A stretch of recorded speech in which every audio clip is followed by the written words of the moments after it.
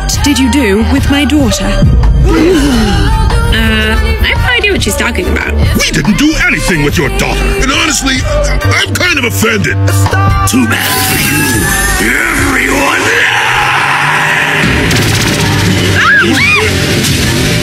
the laws of magic on everyone around you, and yet for some reason you can lie to us.